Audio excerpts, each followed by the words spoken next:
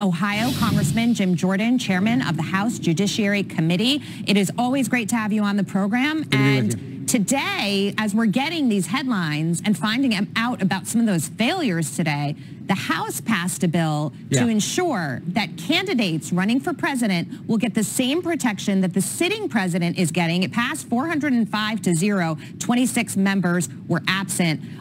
Clearly, you guys are working on this, but when I read these headlines, I've got to shake my head.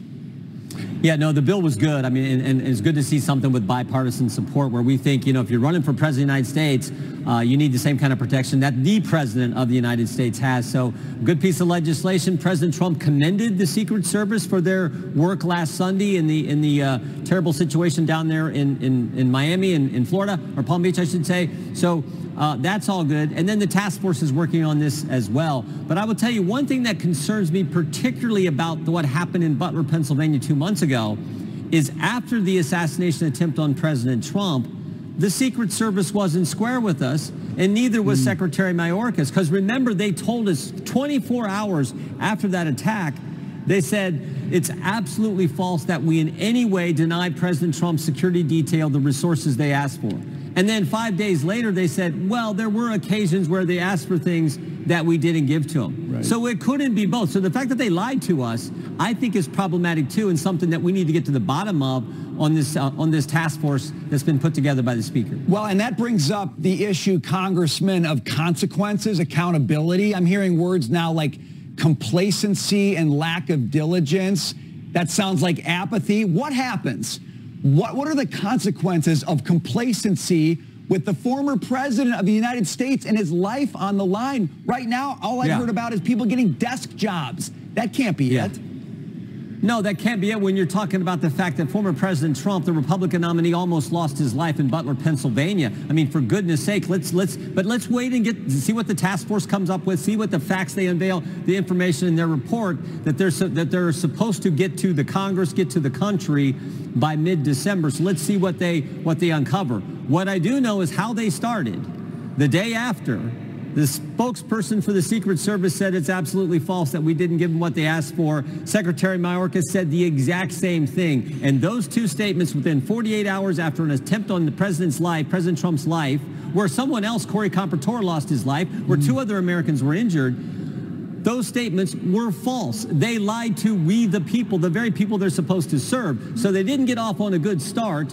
Let's see how this unfolds. Let's see what the task force does. But the good news is President Trump, by the grace of the good Lord, wasn't hurt in either attempt, and we passed this legislation today that will give enhanced protection to the president. Congressman, I want to follow on that because I think a lot of people are wondering why President Trump, former President Trump, wasn't given immediate more protection as if he were a sitting president immediately after July 13. Why did it take so long?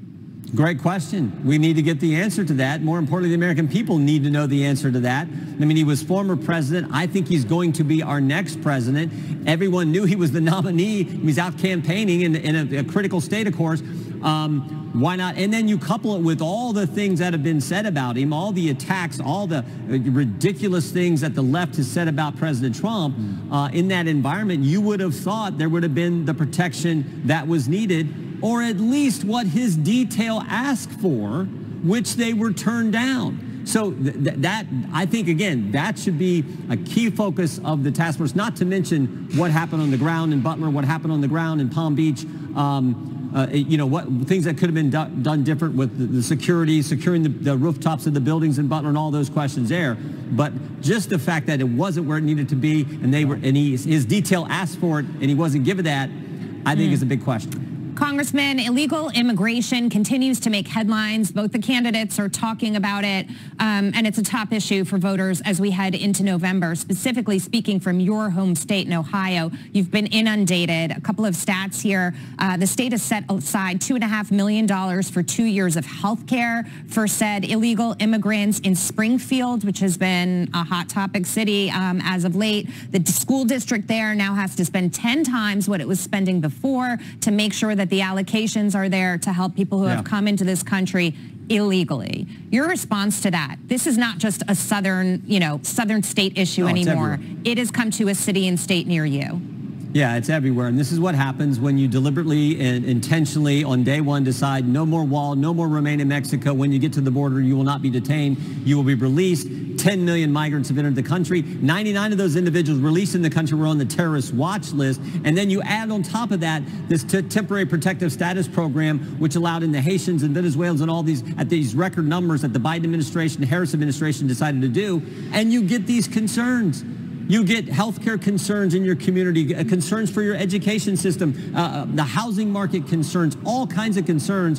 And it all kind of manifests and boiled up in Springfield, Ohio, where 15,000 Haitians came into a community of 55,000 in a 2.5-year time frame. Of course you're going to have problems, but it's directly attributable to the deliberate decisions this administration made on day one. And I think it's going to be front and center on voters' minds when they start to vote here in a couple days in some states and on the election on November 5th. Absolutely. Congressman Jim Jordan, great to see you. Thank you so much and have a great weekend. You bet. Thank you.